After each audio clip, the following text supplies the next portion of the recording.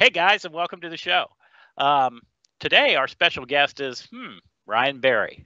Ryan's a frequent guest on our show, mostly because he knows his stuff. And today, he's going to talk about containers. So, without further ado, let's get on with the show.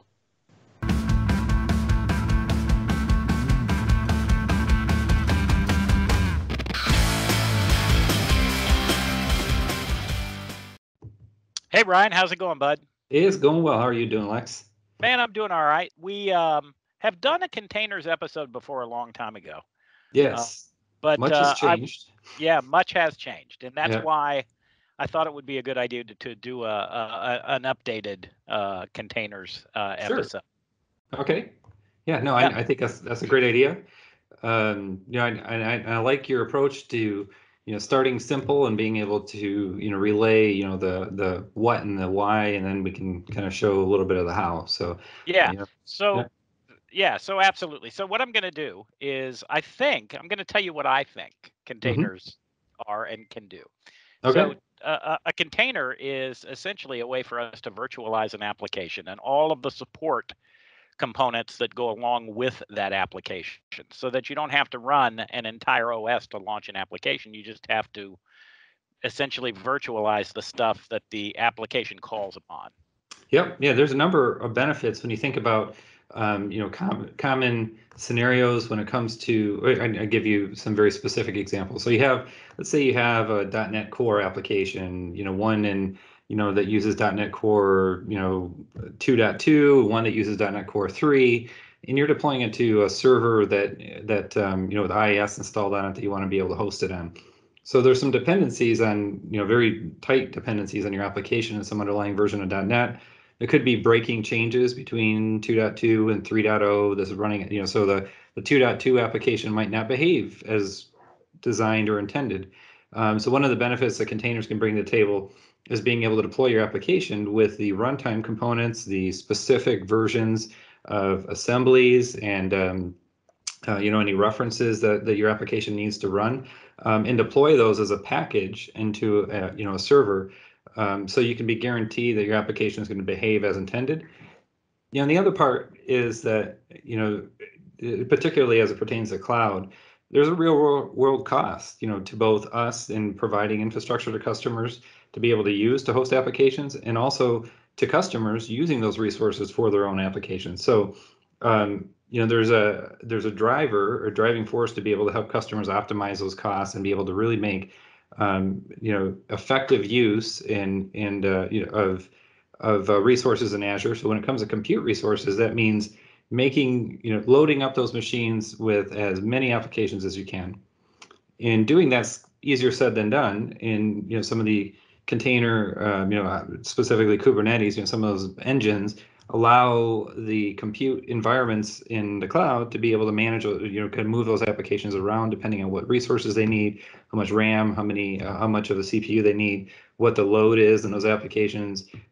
Is one of the nodes going offline? So it handles all of those scenarios and moves your application around to be able to make sure it's highly available and as performant and include, like I said earlier, includes all the dependencies. So there's a lot of stuff that it provides. We can talk a little bit about that, but you're absolutely right that one way to think of it is like an application virtualization. Cool. Yeah. That was a long way to say that. Yeah, it was. Yeah, I just it just there's kind of two. I don't have any. Yeah, good no, slides. I got it. I thought that was awesome. Yeah. So, hey, are you going to Charleston in 30 days? I'm just thinking out loud here. Is there a vacation in your future? Yes, there is actually. Yeah.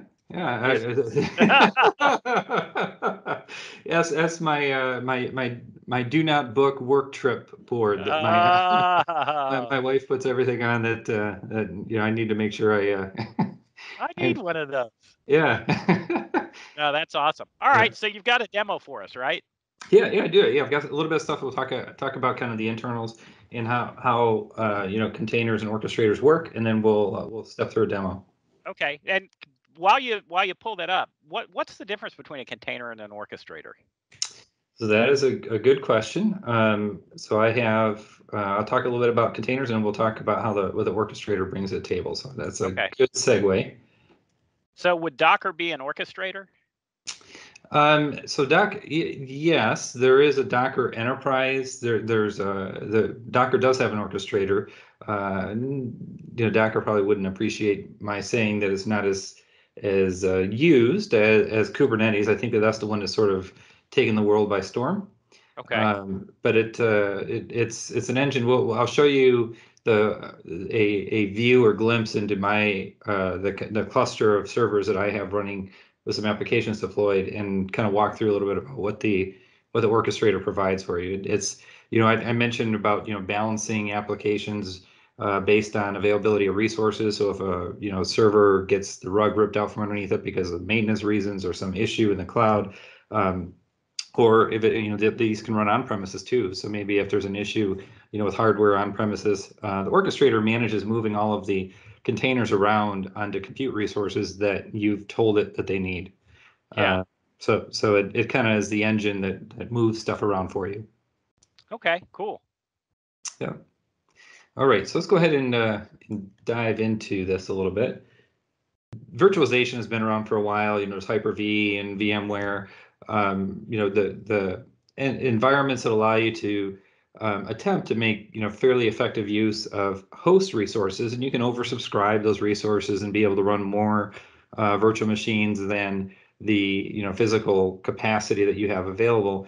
But when you think about it, every time you deploy an application, which down here on the bottom, showing I'm sorry, at the top, showing a traditional virtual machines that you have the hardware sitting on the bottom, and then you have some host operating system, whether it's some sort of flavor of Linux or VMware, server core for Hyper-V that needs to run all of the virtual machines sitting on top of that, as well as any sort of management software that sits on top of that. And as you spin up virtual machines, every one of those virtual machines has a complete operating system. It has its own kernel. It gets a virtualized network resource. Then you can install anything you wish onto that VM.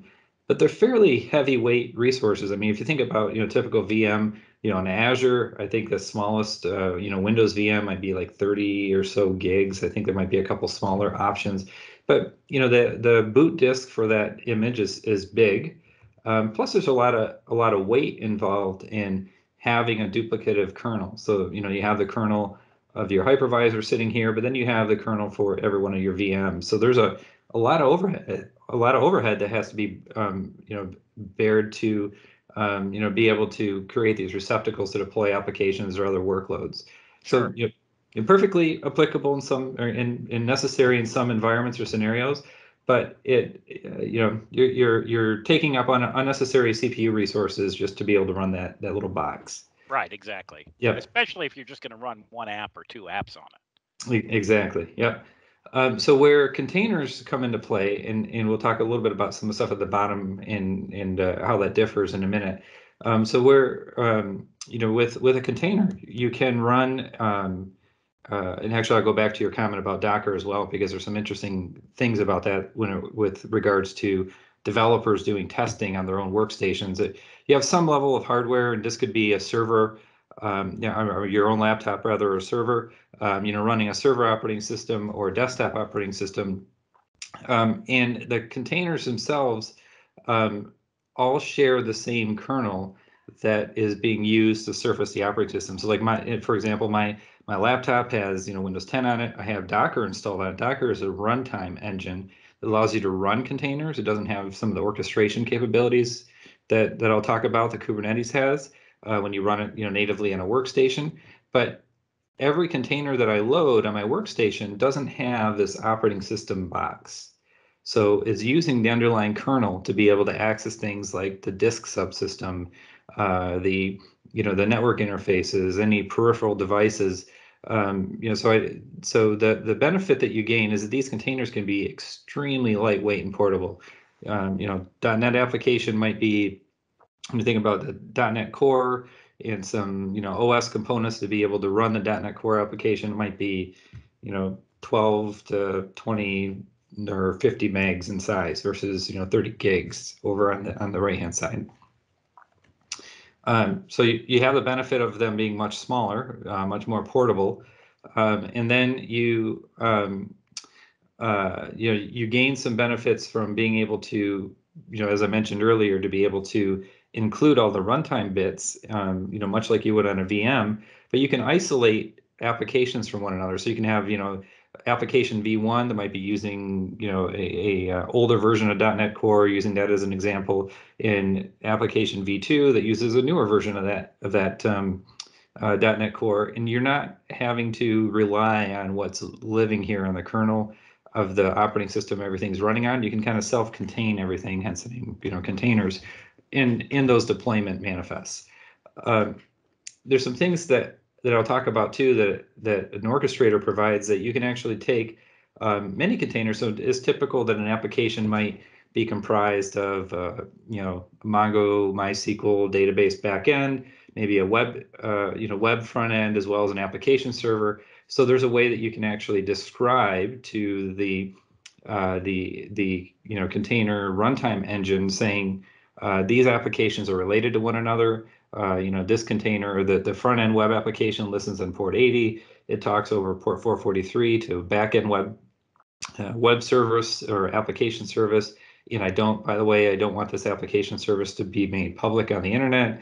And this application talks again to a database, and you can actually define through a manifest file or describe to the container runtime, or the runtime engine and environment, how those things are related to one another. So it brings to the table more than just running isolated applications. You can group them together and create a deployment manifest and kind of and deploy them to your environment. So there are some things that we have, specifically the Windows Server containers, that actually allows you to run containers on a Windows server. So this is a simple way to be able to deploy applications and run them without some of the orchestrator nuances and so forth. So it's a really fast and easy way to deploy applications. Some parts of Azure, when you actually go to the Azure portal and go to like a PowerShell environment or the Bash shell that's integrated right in the website or browser rather, those are actually running as containers under the cover. So when you click I need a new Bash shell, it actually spins up a container under the covers to actually connect you to that environment. In that case, it's an interactive shell that you can use to manage your Azure subscription. So there's also a variation of that with Hyper-V containers. It kind of contains some aspects of the underlying Hyper-V kernel. It's like a lighter weight way to be able to create some isolation across applications. And by isolation, I mean having some duplicative components of the kernel across those containers too. So we're not going to talk about those bottom two, just kind of highlighting that those two exist. Okay, cool. All right, so let me go to. I got a couple more slides I can talk about. So I talked about the benefits that containers bring to the table with regards to increasing the density of your environment. So if you think about having your hardware with a host operating system and a hypervisor sitting on top of it, some number of virtual machines that you are using a lot of those underlying operating system resources to run, or the hardware resources rather, to run every one of those virtual machines. So running as in a container, you can actually densely pack all of your applications, much like what you said earlier. The virtualizing your application, deploying those to a virtual machine, and having some sort of engine or runtime environment that actually is able to know how to mount and run those containers.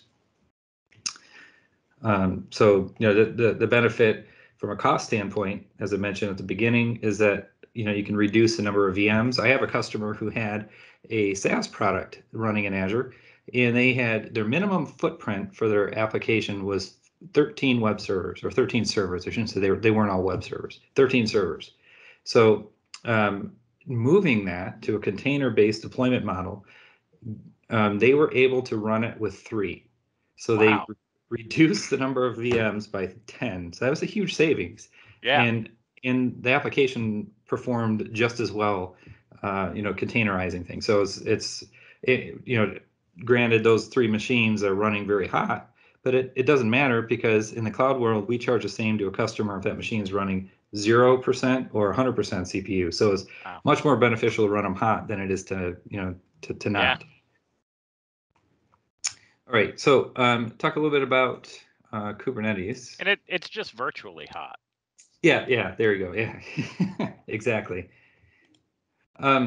So let me back up a little bit. So Kubernetes is an orchestrator that has an endpoint that you can use to be able to manage and deploy applications into the cluster of nodes, compute nodes under the covers. And there's a master node that monitors all of the what we call worker nodes. Worker nodes is where your applications run. It's where your containers run. Interesting thing about Azure is that if you were to deploy a Kubernetes environment in your data center or co-location provider, you would have to build some number of master nodes, typically more than one, to make it highly available. You'd have to deploy those to be able to have it kind of manage all of the aspects of the worker nodes where your applications are running. In Azure, when you're using our Kubernetes service, what's in the outline here, this dashed line box, this is actually provided as part of the service. So it's a huge benefit to a customer to not have to manage, the runtime components that are running on that master node. This is actually where this is the interface that you actually talk to when you're using some of the command line tools to tell your cluster, hey, I want to deploy this application. I want two instances of this application to run. I want it to listen on port XYZ. You want to have a public IP. All of that stuff is sent to the master node. The master node says, okay, based on what you're asking for, I'm going to run it on these worker nodes. So it kind of orchestrates where it runs, and it also monitors all of the worker nodes to know if one of them fails for some reason.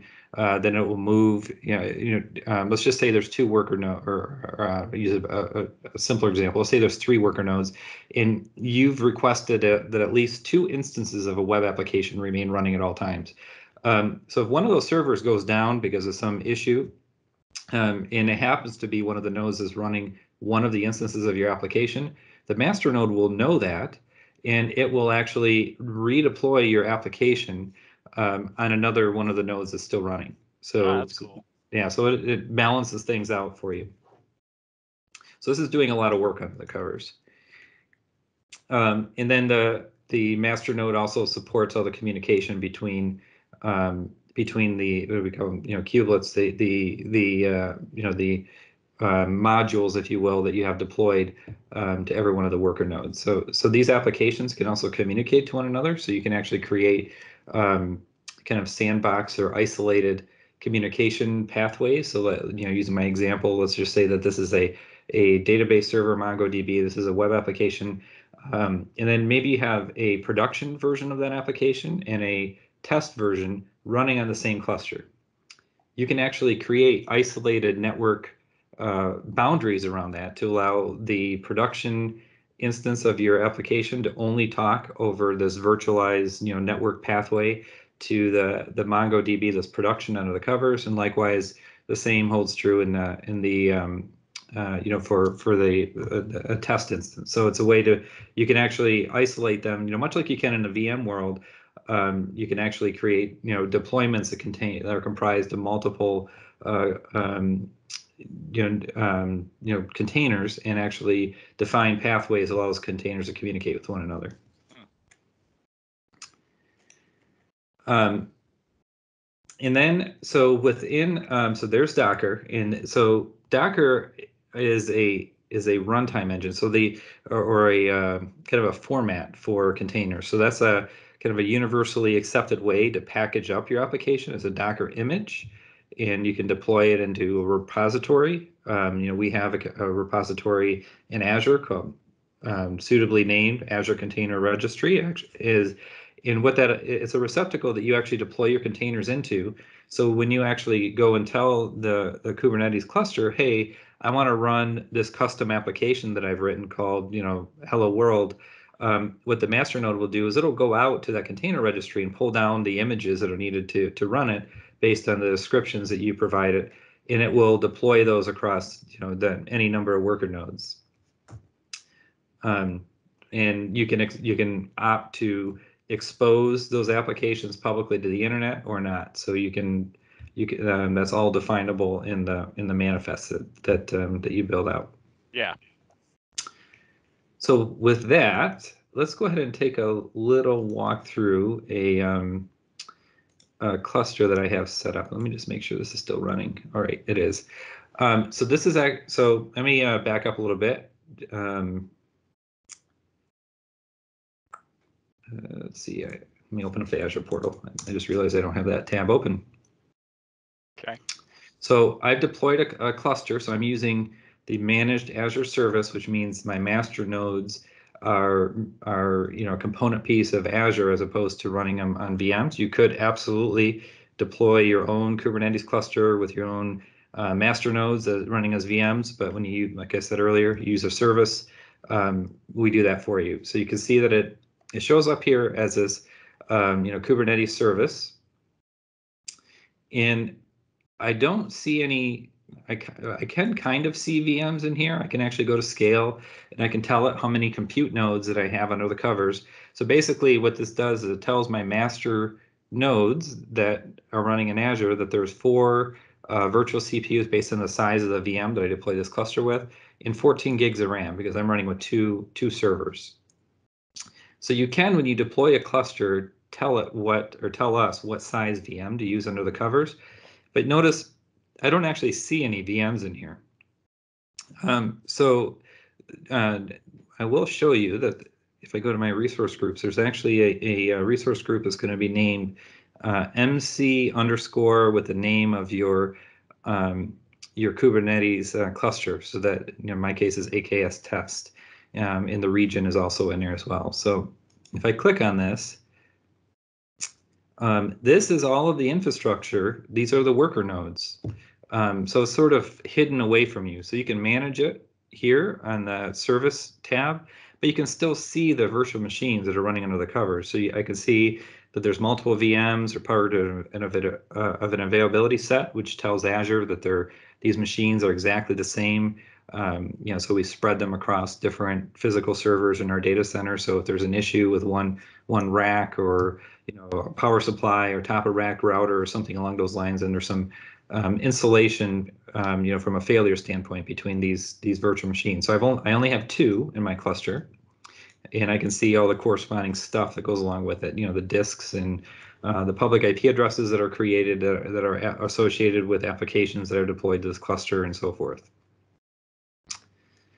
So you can, even though it's sort of hidden away, you can still see those VMs. You shouldn't have to interfere or do anything with those virtual machines, though. Also, you can control what version of the runtime engine is deployed across that cluster. So this is actually another benefit of using our service, is that those VMs I just showed you, they're not only are they hands off, you can actually treat them as cattle, and that you can put them out to pasture when when it comes time to upgrading them, and we'll make sure that we keep things patched and up to date for you. So there's some benefits to using the service versus kind of rolling your own and having to do that yourself. So also in this portal, I can see some basic details about actually more than basic. I can see details of how many nodes are running in my cluster, how many pods. These are applications that I have deployed in my environment. How much memory is actually being used collectively across all those nodes. I can see details of the individual nodes that I have deployed. I have an unknown node here. I upgraded my version of AKS. So there's still a kind of a lingering node here that is from that upgrade that you see is not actually actively running in my environment. So I can see what the CPU usage is across those nodes. I can also expand it. And this is where it gets a little interesting. So when I deploy an application, and I'll click through and show you some of these applications I've deployed. So you see I have WordPress deployed. I can actually see what nodes they're running on when I look at it at this view. But this is managed not by me. This is managed by the orchestrator and the master node. So it decides based on what I tell it where to put the application physically. But I can still see it physically here if I want it. And I can also see the containers that I've deployed into this environment. So these are applications. Some of these are internal. So interesting thing about Kubernetes is some of the core components of Kubernetes, like some of the management environments, DNS infrastructure, metric server, Tiller. I'll talk about here in a minute. So these are actually deployed as containers. So what a better way to host some of the infrastructure needed to manage the infrastructure that you're running applications on than deploying it simply as a container. So some of these are kind of system ones, and some of them are ones I've actually deployed, like MariaDB is actually supporting an application I deployed. There's WordPress running out on here. So some of these, this is kind of a mixture of applications I've deployed and ones that are internal to Kubernetes. This is a view that you get in Azure. There is also a way to be able to see what's running in your Kubernetes cluster using a management dashboard. And the way you get to this management dashboard, I'm going to go to a actually, let me an easy way just to show you.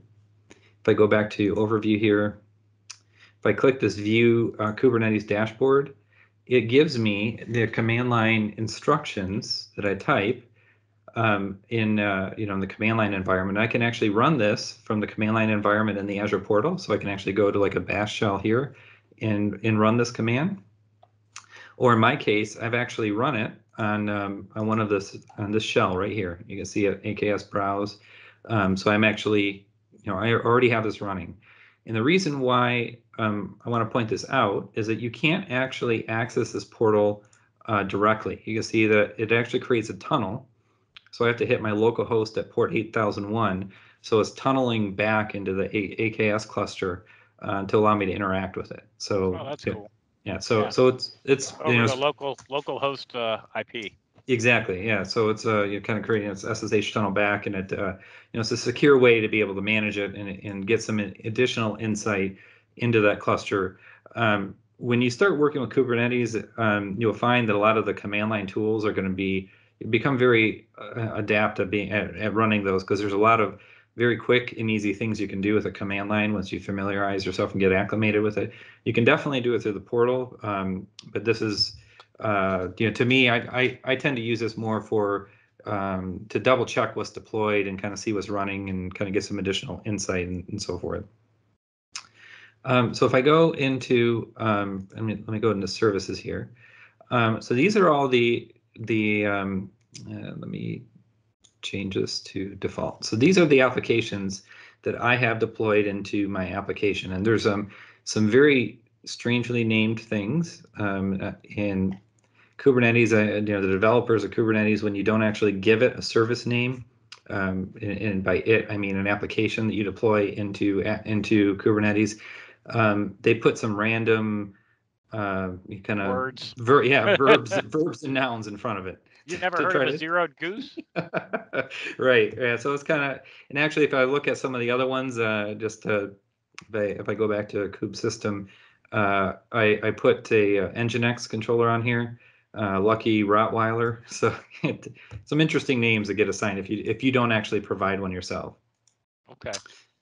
So I have a couple applications that are running on here. So how do you get an application into Kubernetes? So I will show you how what's comprised of an application.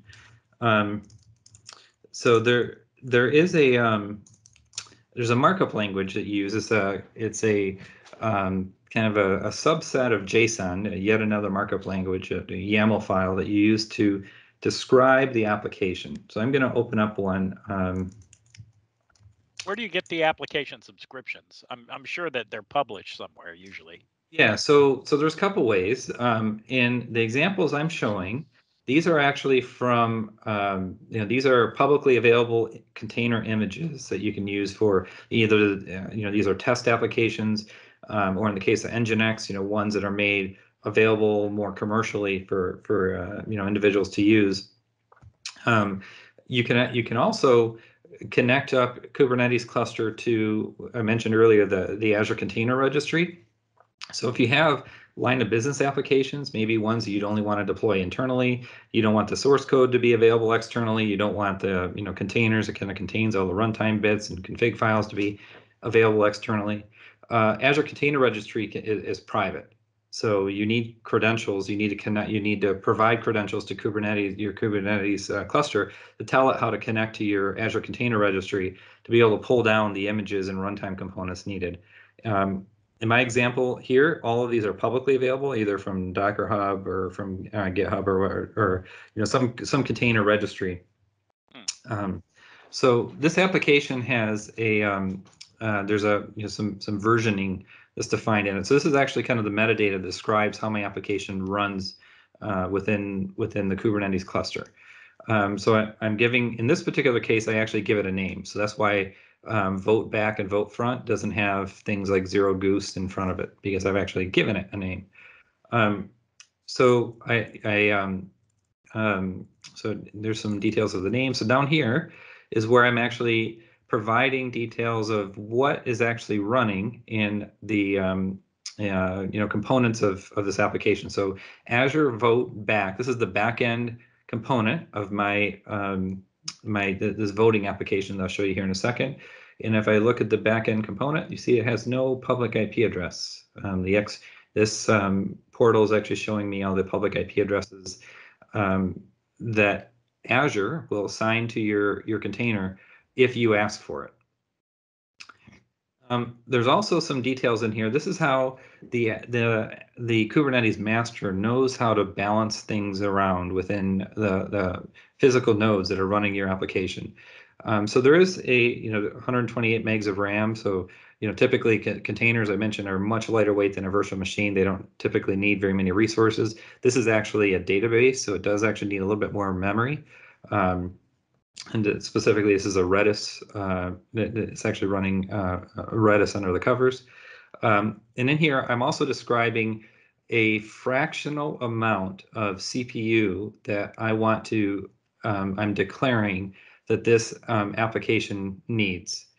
So there's some interesting things that you can do with that. And I mentioned, I'm not going to go into great detail about this, but when I clicked on namespace, you can actually do things, for instance, I can have like a production namespace and a test namespace all running on the same Kubernetes cluster.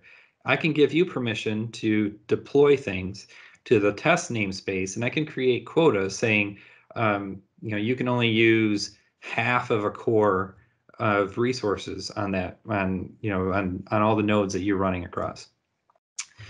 So this 100M is actually a let's see here. I think I've actually got so right here you can see that a CPU is defined as a core in Azure, and so if you say 0.5, then that means it's half of a core. So if you say 100M, then that means it's 0.1 of a core.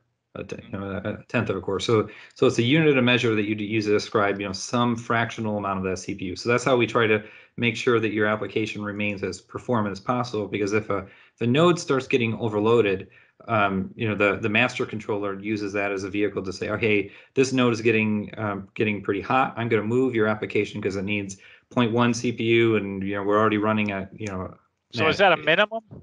Yeah. So that's minimum available CPU. Yep. So then I have a limit. So I'm actually telling it with the maximum that I want to use as well as the maximum amount of memory that I want to use. So that's all.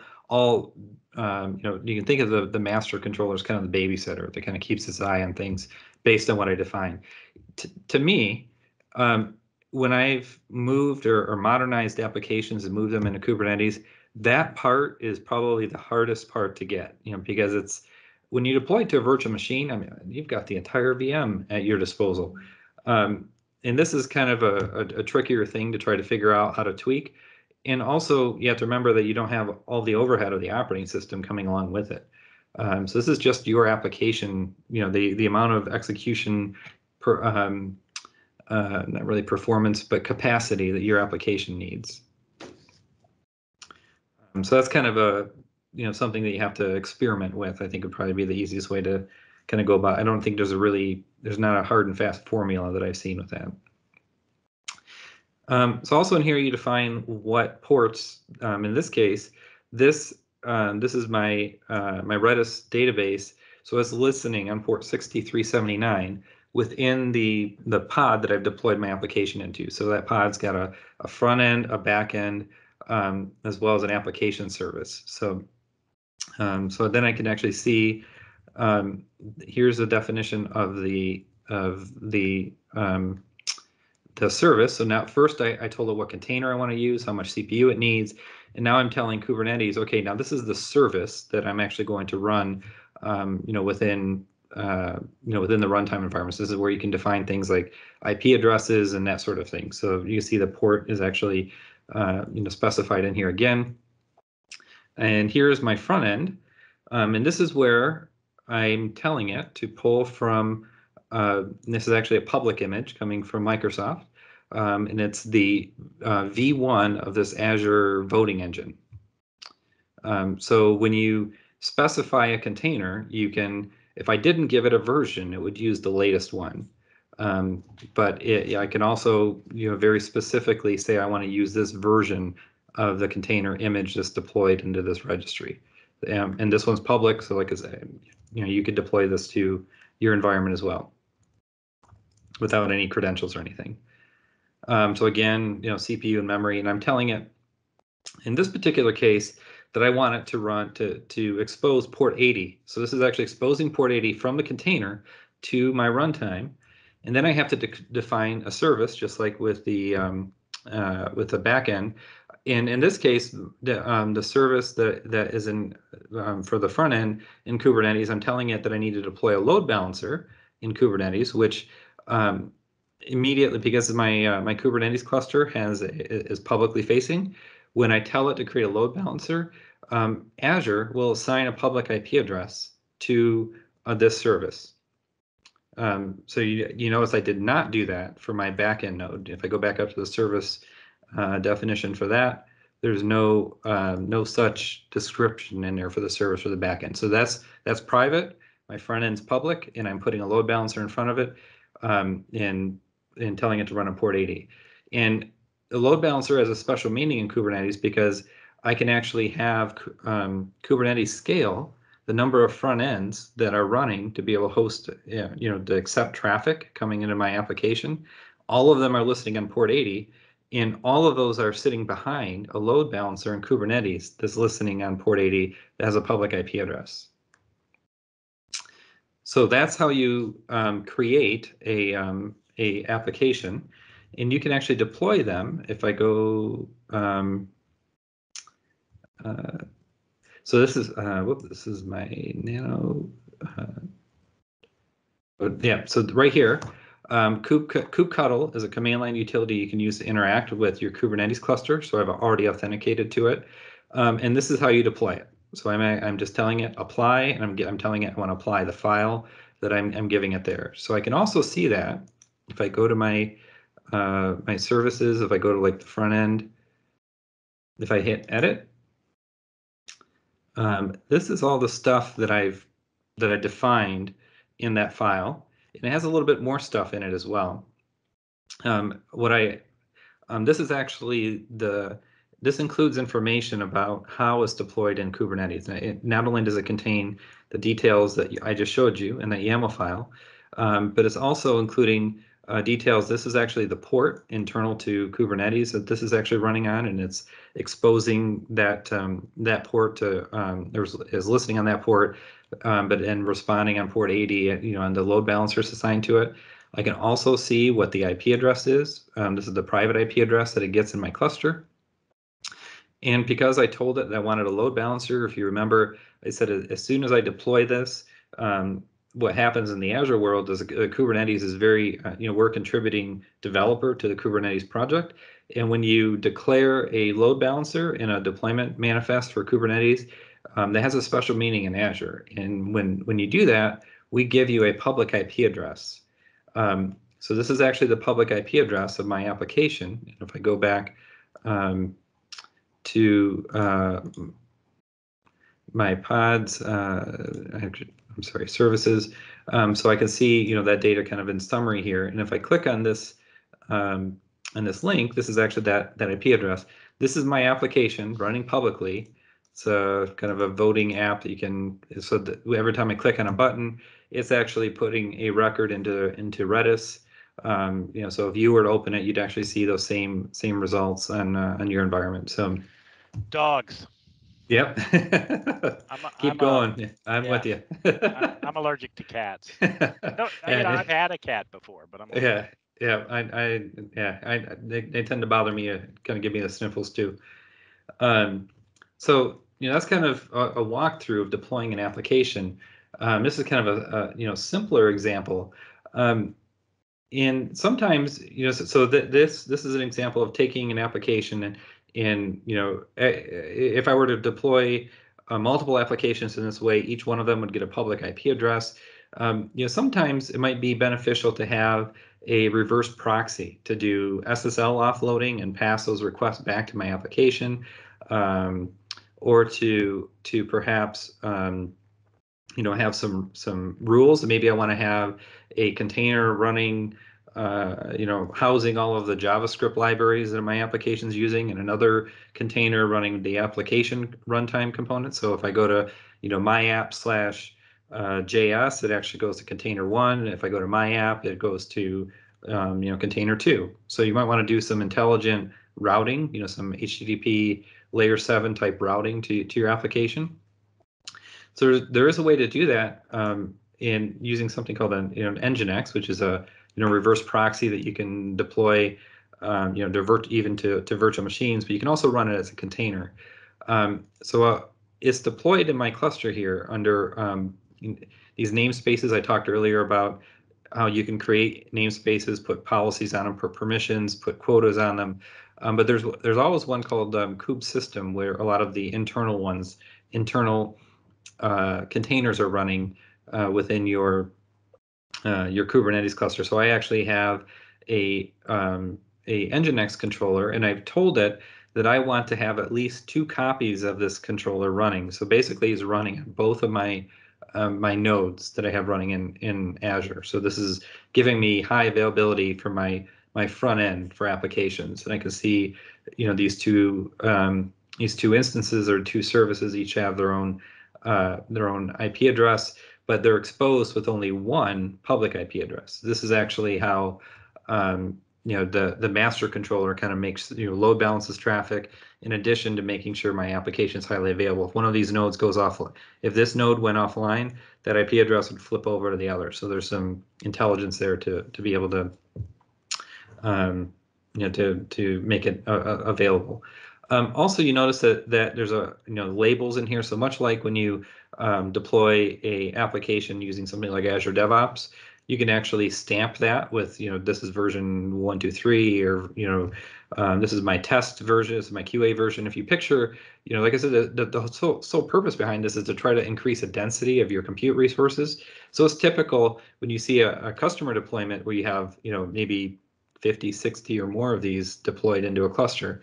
So, finding, the production version versus the QA version might be a little bit challenging. So that's where these labels come into play. These are just arbitrary tags that can be associated with a deployment or a service to help you quickly locate them using some of the command line tools. So on the Nginx front, I'm going to show you a little bit on how that works.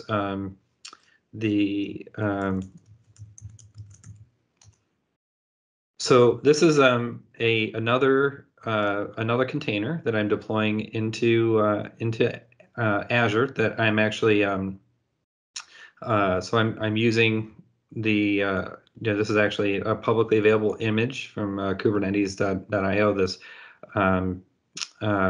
Ingress controllers is running Nginx under the covers, so kind of a lightweight reverse proxy, and I've named it WordPress Ingress.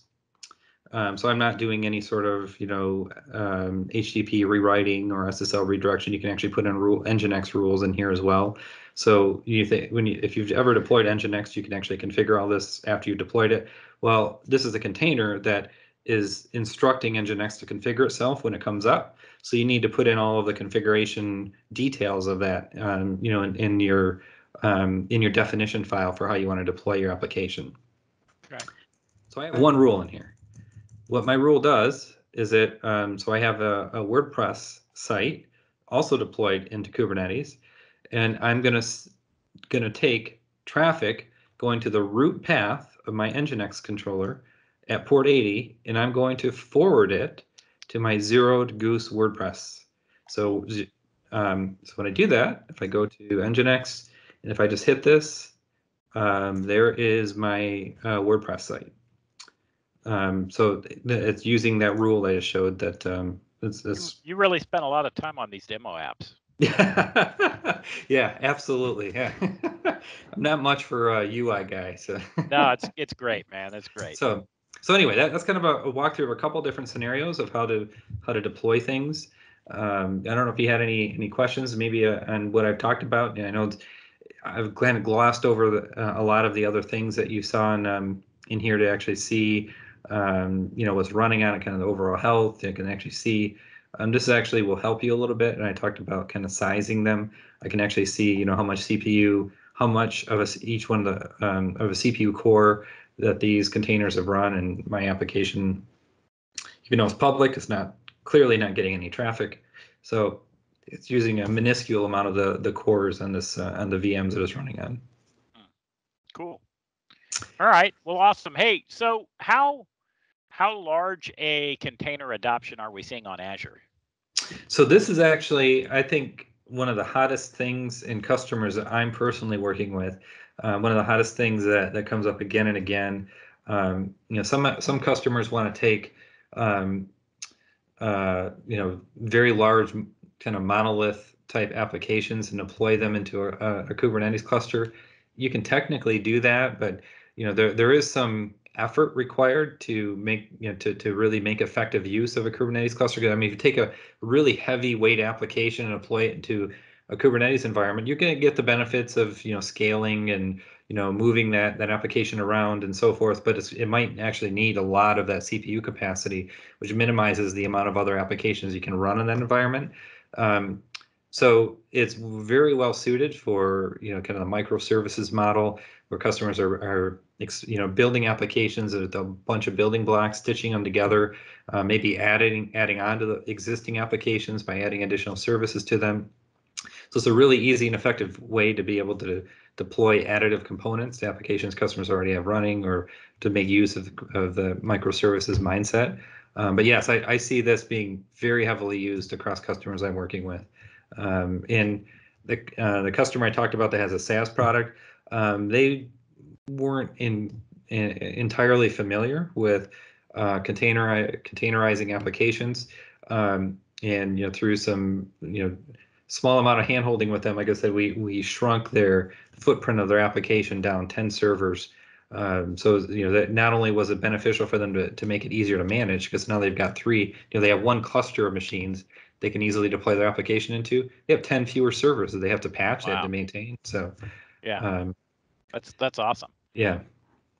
Okay, you got a website with some more information we can throw up? Yeah, so certainly, Azure.com